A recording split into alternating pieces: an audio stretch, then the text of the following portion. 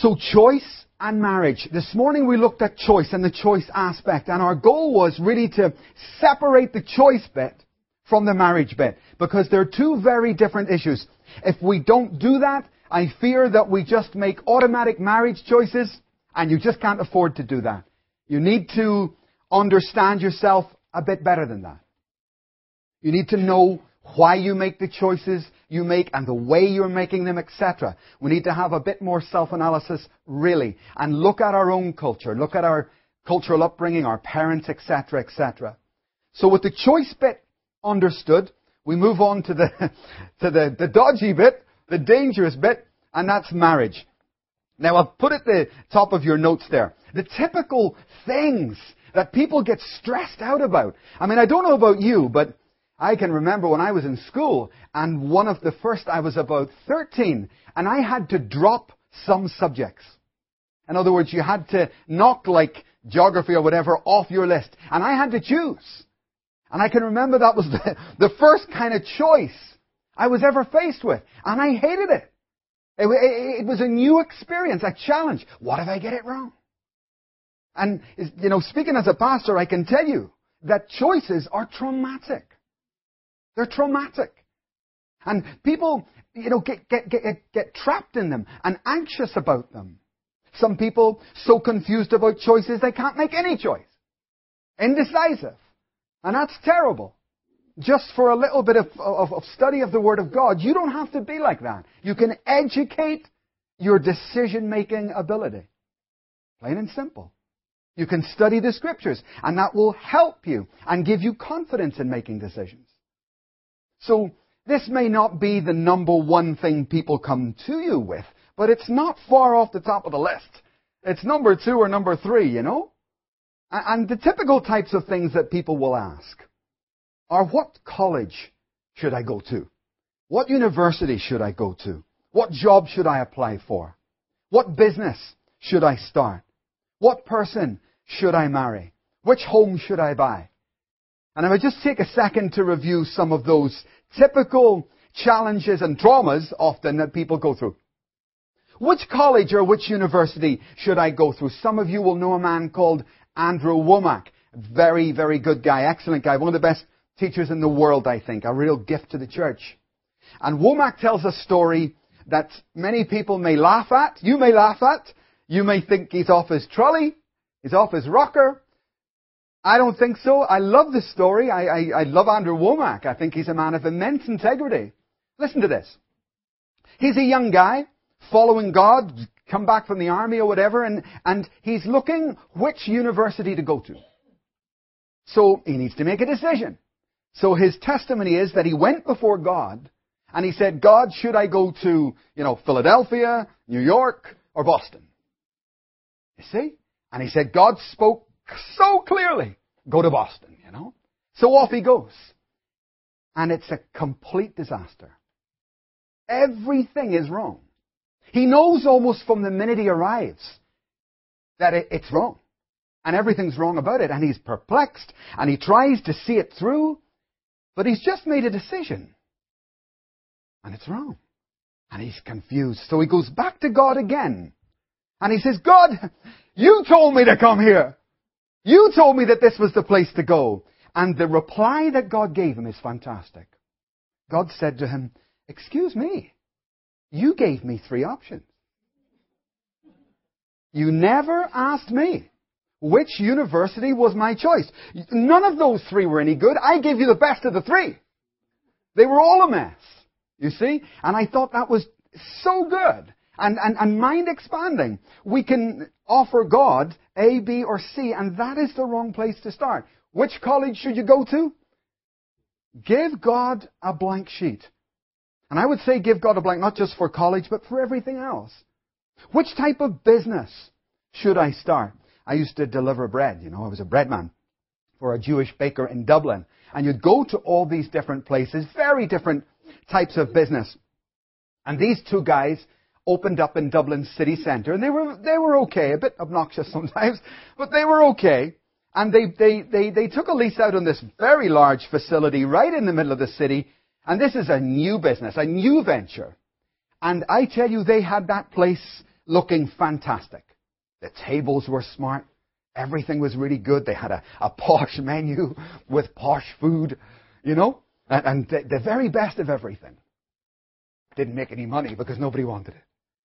And there they were, and I used to go down and deliver, first of all, a lot of bread, and then a little bread, and then hardly any bread at all.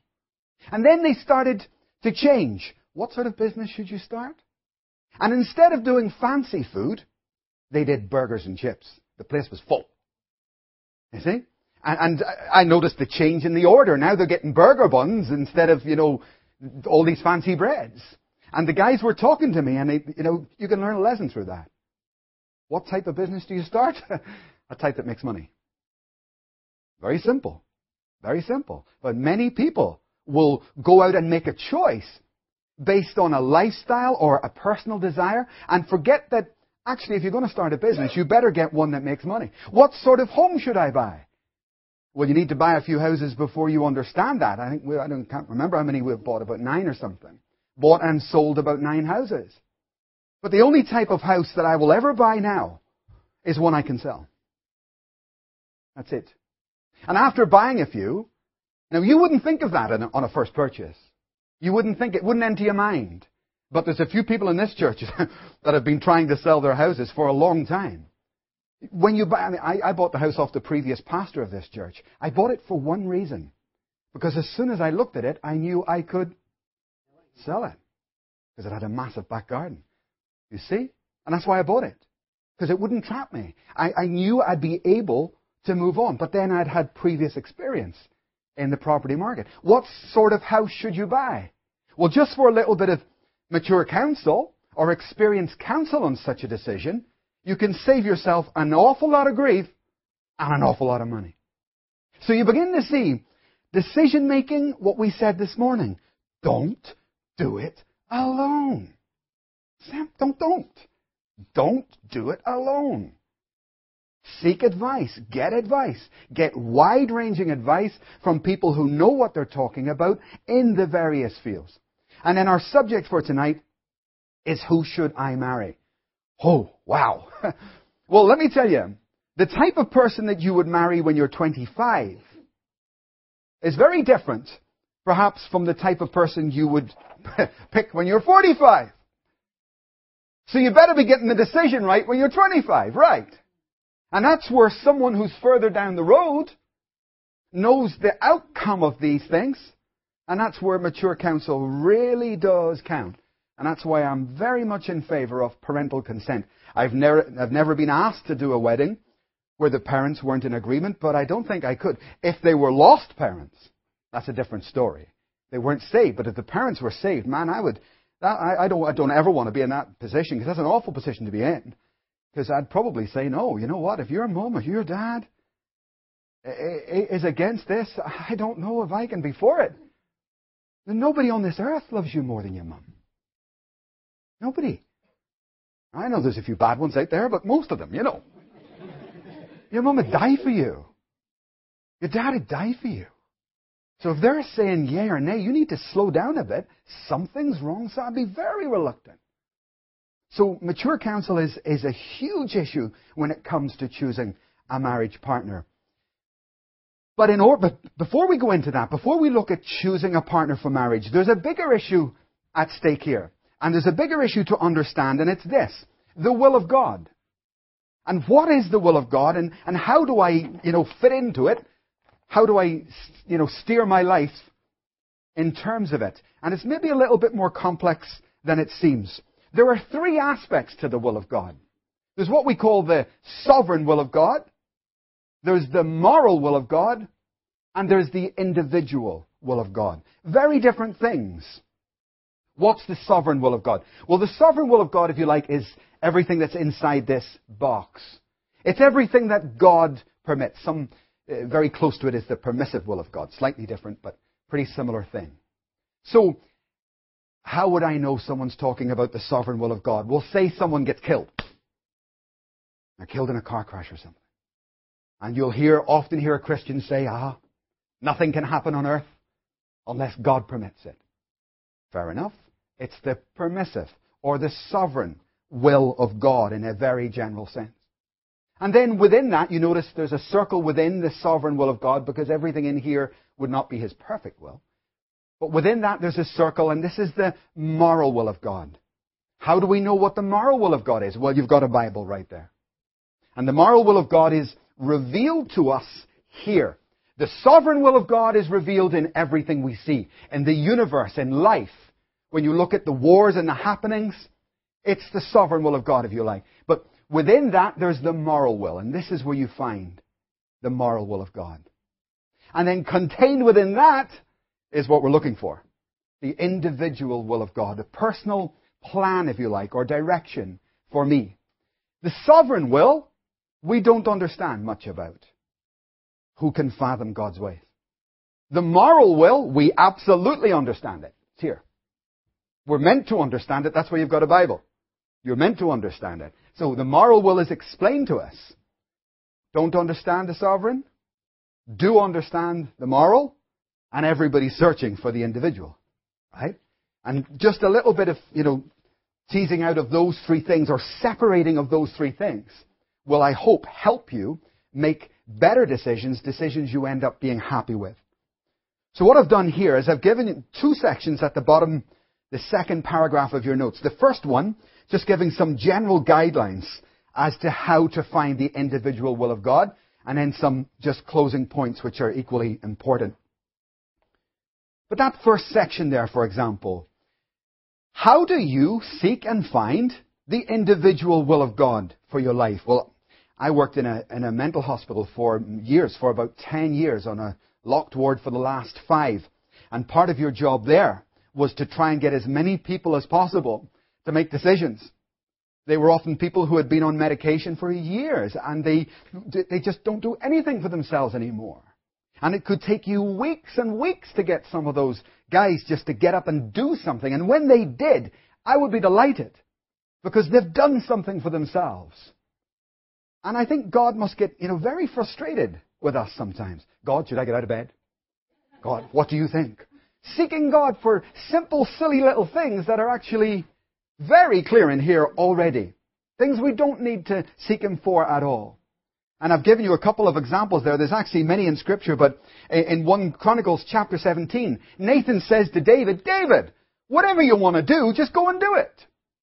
Kind of a strange thing to say, but David's heart at that moment was right with God, and David was saying, God wants you to grow up and make some decisions yourself, if you like, because your mind, you've got God's mind on this topic or subject, right?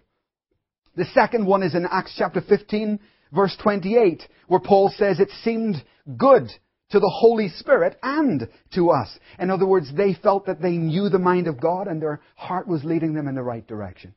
So you cannot, there's no way of replacing this, I'm afraid, folks. This is the mind of God, right here, in your hand. And the more you read it, the easier it will become to make decisions, knowing what God... No, I can't do that. I don't know where it is, but I just know it's not right. Or this is what to do. This is what God would do in this situation. Right? So the Bible remains number one in all of these things. Secondly, there's that inner witness. In terms of making a decision of any sort, but yes, a marriage partner, that inner witness, I have to say, folks, it's kind of scary. The lack of talk about people being led by their Spirit. I'm working with several people at the moment on life-changing decisions. I hardly ever hear people say, well, God told me. This is what I know to be right. This is the leading of the Spirit in me. And on some situations at the moment, I'm just keeping quiet for the third or fourth or fifth time and listening. And I'm thinking to myself, have you got a Spirit? Hello? Do you hear from your Spirit? Do you hear from God? How on earth can you... Where's your relationship? Do you ask God things? Do you have a dialogue going on? Remember, if you haven't, you need to down tools, put everything down in your life and get your ear back. Amen. Nothing more important than that. You need to be able to hear from God. Singapore at the moment are looking for the next city to hit in Europe, So the group over there have been looking for that city. There's 156 to choose from, by the way, cities we don't have churches in. But I also need to find that city as well. So we started praying last week, and I prayed for about 2 or 3 days. And there's a lot of cities there. I'm thinking, which one is it, Lord? I thought, there it is. It's Helsinki in Finland. You go to the map, where's that? You know. So I emailed Shane. I said, next city's Helsinki. He said, how did you know that? I've heard it in my spirit, actually. He said, well, I just heard from Singapore. That's exactly where they're going. Amen. Now, you shouldn't be surprised. Amen? And if you're seeking things, if we call ourselves tripartite here, body, soul, and spirit, we should be hearing. You should be hearing. And if you're not hearing, why are you not hearing? Right? In terms of decision making, it's crucial. It's crucial. Husbands, to lead your wives. You need to hear. You need to have an ear attuned so that you're making right decisions and leading correctly. So this second point there, the inner witness. We don't hear enough about it. The third point, your personal desires. And because I come from a Catholic background, this was something that I had to get over. You know, God's, in Romans chapter 12, verses 1 to 3, it says that God's will for you is, and 3 things. Good, pleasing, and perfect. Now, I don't think it comes much better than that, amen? I don't know what you would choose for yourself, but Scripture says very clearly that God's will for you is good, pleasing, and perfect. Now, because I come from my Catholic background, I thought God was out to give me a good hiding. Right? And so anything good coming my way wasn't particularly in my mindset. And I had to change my thinking. And change, because otherwise I've got negative faith operating in me, and God could try and bless me, and I wouldn't be able to receive that, or I wouldn't see it, be able to cooperate with God. But the will of God for you is good, pleasing, and perfect. Scripture says, delight yourself in the Lord, and He will give you the desires of your heart. I've heard 2 interpretations of that. One is that He will give you what you desire. But the other one is that one interpreter said, well, that's not actually what it means. What it means is delight yourself in the Lord, and He will put His desires in your heart. He will give you the very desires of your heart. He will create His desires in you. Quite a different take on it. But actually, both of them are equally okay, right? God's a good God with a good plan for your life. Right? Not a bad one, a good one. I know the plans I have for you. Plans to prosper you and not to harm you. So number 1, the Bible remains supreme in terms of making a decision about who you should marry. And I'll explain more about that in a moment. We need to get an inner witness on any big decision we make, but certainly big ones. And if you are not having a witness or a confirmation in your spirit about decisions you need to make, hey guys, fast, pray, get reading, do whatever you need to do, but get your hearing back. And fourthly, circumstances. Circumstances can help us make a decision. Now, some people go over the top on this, a bit like some people see demons behind every bush. You know that sort of person, right? In terms of reading into circumstances, some people can read everything into every circumstance, and that's very unhealthy and very unstable. Amen. That's not wise at all. However, it's equally true that God does speak through circumstances. I was thinking today, a member in the church once said to me, why don't you take an evening off and come out for a meal with me, and we won't talk anything about the church. You know it's a trap then, don't you? Just come out and sit down and just relax for the night, So I said, okay, I'll meet you in such and such a place. And I turned up, and unfortunately it was an Indian restaurant. Now, I love Indian food, but Indian restaurants are not the place to have a conversation, don't you know? They're extremely quiet. Very quiet. And, I will never forget it. It's one of the most embarrassing moments of my life. So we go into this restaurant, we sit down. Now, praise God, when we arrived, there wasn't many people in there, but it soon filled up. And he's sitting, he had a big voice, a big, loud voice that filled the room. And all the tables come in, and he's sitting there, and he gets down. He didn't want me to have an evening off. He wanted to talk about the fact he wanted a wife. So we sit there and he orders his dinner, and the first thing he says is, "I was on the bus today, Pastor Mike." And everybody's thinking, he was on the bus? And you should have seen the driver. There was a demon in him. And after a while, I could hear the tables as the people tried to bite their serviettes so they couldn't hear them. Here was them laughing, you know. And at one point he turned to me, he fancied this girl, and he said, "I think she's the one. What do you think?" You know, I said, "Well, you know, Pat," I tried to whisper. I thought that might lower his voice. Didn't work. He said, "Do you know why I think she's the one? Because I went into church the other day, and I put my coat on a seat. Guess what? She came in, and she put her coat on the same seat." Now, if that's not God, what is, huh? He said, "Do you want some pudding?" "No, I'm not hungry. Let's just go. Let's get out of here." If you want to read into circumstances, folks, you can read into every circumstance all day. And that's not far off witchcraft, really. You've got to be careful of that stuff. If you're going to start looking for signs, Jesus said, "A wicked and perverse generation look for signs." What did he mean by that? Because there are signs. What does he mean? He means they've lost their actual hearing. They've lost their relationship with God. And they look for other ways of confirmation. They've stopped reading the Scripture. They're out of communication with me. They are wicked. And when they can't hear me, they start looking for everything to confirm their desires, their wishes. There's your problem. You see? You can't get away from Scripture, folks. You can't get away from Scripture, and you can't get away from maintaining your hearing at all times. It's dangerous to lose it. So circumstances are a clear way of discerning the will of God often. Mature counsel, as I mentioned this morning. You need to get around you people, not your friends, not people who will, be a yes man, not someone who will say what you want to hear, but actually seek out people who will tell you what you need to hear. That's what you need to do. We can all get friends who will say yes. And very often they're not actually friends at all because they'll only endorse your wrong decision making or whatever. You need to seek proper friends.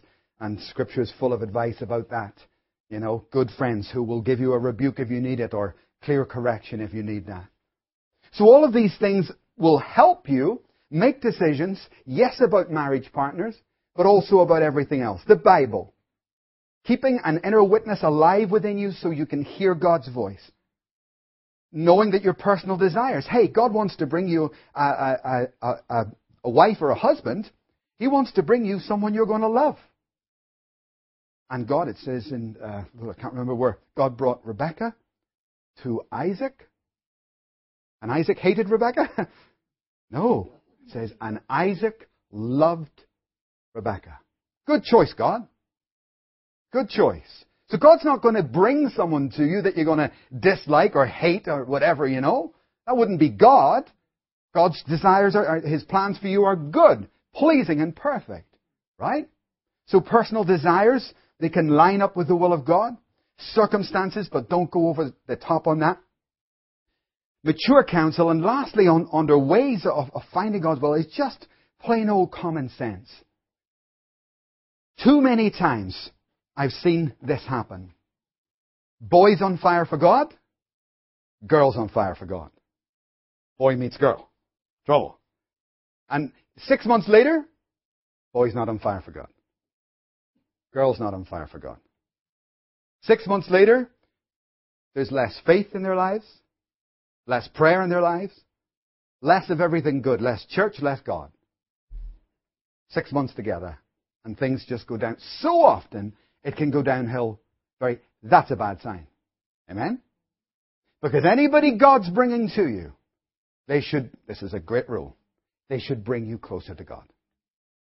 If the man who's in your life is not himself journeying closer to God, my advice to you, find another guy. Find another guy. Right? If the man in your life or the man you're seeking is not seeking after God, then keep looking, kid. Okay? If the relationship or friendship or boyfriend, girlfriend, if that thing is not bringing you closer to God, the best thing that you can do is put it down. Because it is simply not worth it. Very quiet. But it's very true, friend. I'm sorry. It's true. You see it all the time, especially when somebody starts to get close to the will of God. This is the point. As soon as someone starts getting close to the real plan of God, in will come a relationship. So often, and knock them off course. And you can counsel till the cows come home. So often they don't listen to you. Because they just get, befuddled and bemused. They don't realize it's not you. This happens all the time. As soon as someone starts getting close to God, the devil will try this card, that card. Oh, I know what I'll do. I'll send this person, bang, and off they're gone. And they lost that track that they were on with God. Any relationship that God sends me will be bringing me close to God. When I first started to court Jeanette, one of the things that really stood out, I think very often, wives are better wives than men are husbands. It's okay if I say that, is it? True? I think it's probably very true. I think most husbands are not as good at being husbands as wives are at being wives. Okay, I see a few people shaking their heads the wrong way there. Okay, no problem. Good for you. But one of the things that when I first started to go out with Jeanette was being a man, I can get it wrong sometimes, and she would be so good for me. Even if I wanted to do something wrong, she would not permit me. That's a good wife. That's why I married her. Hallelujah. She's strong. She's got a pure heart. And men seek that, Remember that, girls. Men seek a woman. Remember your Ezer Kenegdo. Are looking for that woman who's stronger than he is. Because you are. Spiritually stronger. Right? Ezer Kenegdo. One of superior strength. Helpmate. And I needed a helpmate. I didn't need a weaker woman. I didn't need a woman who would give in to my weaknesses or encourage me in my weaknesses. I needed a woman who would help me with my weaknesses. Amen. And to this very day, that's what she is. Even if I want to do something wrong, she won't let me. Never mind. And so is the role of the woman. The men lead, you see. That's a completely different thing. But men seek a woman who will help them grow. So what sort of woman should you be? What sort of woman, if you're going to attract the right guy, what sort of woman should you be? And if you're the wrong sort of woman, what sort of guy are you going to attract? You get the picture. So ladies, I'll come to it in a moment, don't ever forget what you were made for. This is half the problem with the world. Hollywood's taken over, and we've forgotten Genesis. You were made, you've been created to support a man. And your fulfillment. Now, hey, I'm for women leaders. We've got loads of them here and always have had. And I support women preachers and everything else to my nth degree. I'm not talking about anything to do with that. I'm talking about actually you being happy in life, as we dealt with this morning. Happy in life. You were made as the Ezer Kenegdo. Your purpose of your existence, your creation, was to help a man. Okay? Was to be there to support him. Not to destroy him. Not to dominate him. Plenty of them around. Right? Not to dominate him. But to actually help him and lead him. Or not to lead him. Help him. Build him up. In every way. That's your real DNA right here. And of course, it was so little of this is actually perceived today. And we forget what we were made for. So that's the first, just general principles. But if you lack on any one of those, and I would say that the inner witness is the biggest one you need to brush up on, because we don't hear enough of it, get your hearing back. But just as a general rule of thumb, those 6 points. And then the last part of the page there, the bottom paragraph, regarding marriage scripturally, it falls generally into the realm of your choice. In other words, if you read 1 Corinthians chapter 7, you will see some very surprising things. Look at me a moment. I'll say it again. You read 1 Corinthians, go home and read 1 Corinthians chapter 7. Paul says some things again and again that maybe you don't expect. You know what he says? If you choose to get married, fine. If you choose not to, fine. And then he goes again. If you choose to get married, that's fine. If you choose not to, fine. And it's the only passage of Scripture that actually takes the subject of marriage and guess where it puts it? It gives it to you. And it gives it as an issue of maturity. Now, I'm not saying that, in fact, I believe, as with Isaac and Rebekah and Adam and Eve, it was God brought Adam to Eve, etc., Eve to Adam. I believe that God has in His plan that some people should marry, and I believe He can make that clear to them. But as a general rule, that's why I've said general, God often, it seems to me in 1 Corinthians, says, you choose. You choose. If you choose to get married, that's fine. And Paul gives a list of advice about how to make that choice. And I've actually covered them in the last 6 points there on your page. The first question really you need to ask, and this is Paul's point, is not who you should marry. It's whether you should marry. Forget that one, don't we? There's an automatic assumption that I should get married or you should get married. Who said? Who said? I've known several people. And they start going out with, this one or that one. And you look at it and you think, you know what? I don't think you should get married. And they get married. And they get divorced. And you look at it and you can just tell, You meet some people and you think, you know what? I don't think you should get married ever. I'm not saying anything wrong with that. I'm just saying some people are just not the sort. They're just not the type to actually live together. I won't mention any names, but they're running around in my head right now. Right? There's some people who should not get married.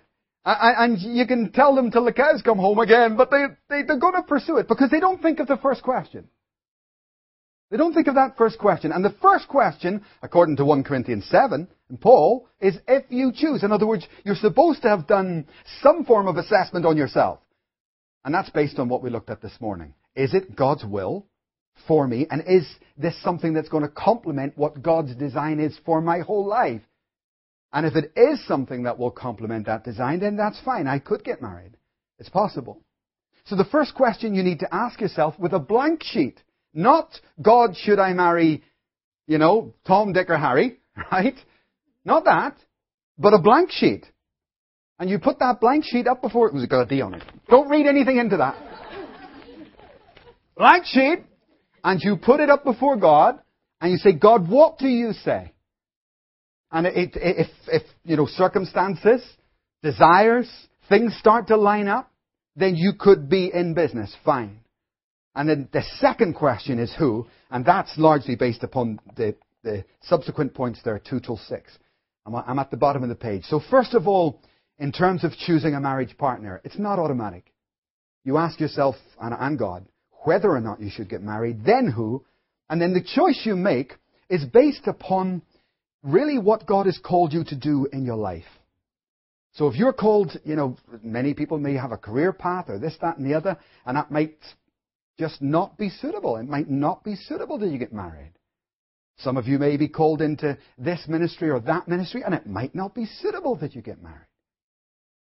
And that needs to be okay with us.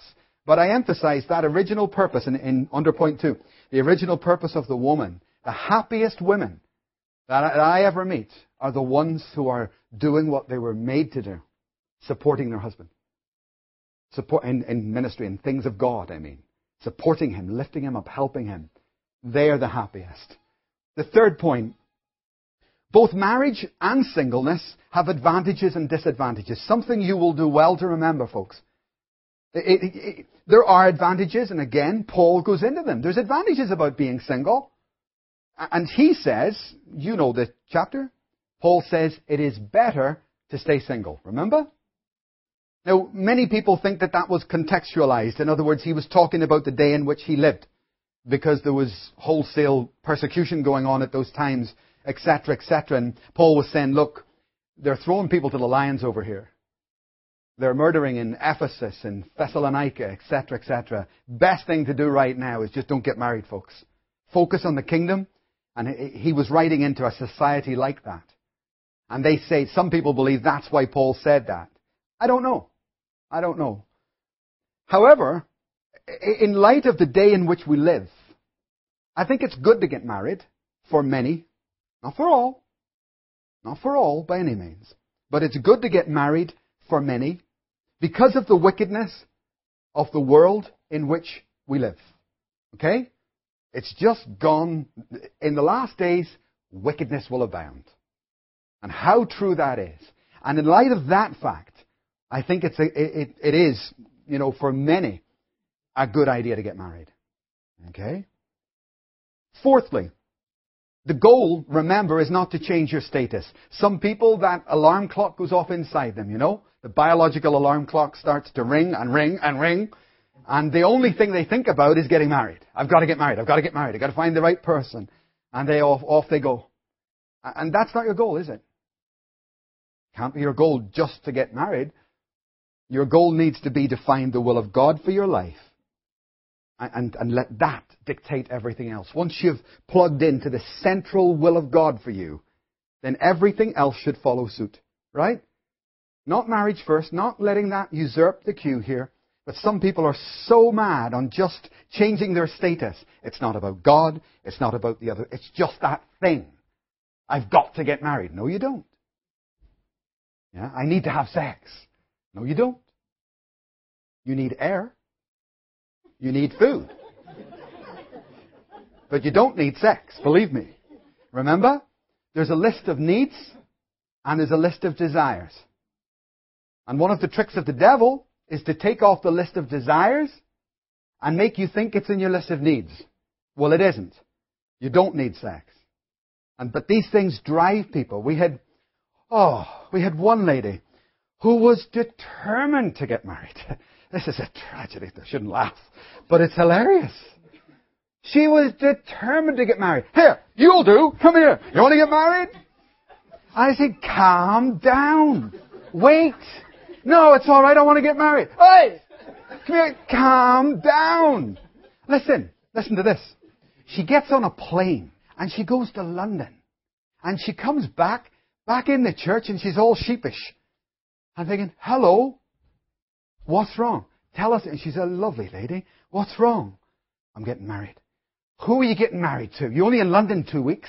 I'm getting married. Who is it? I said, listen, please don't do this. Please don't. Next thing, she was gone. Married. Brings him back over. And I had him on his own. I was talking to him. And I said, listen, I'm not in agreement with what's happened. I did not want this. That's just a woman who's determined for marriage. Not a person.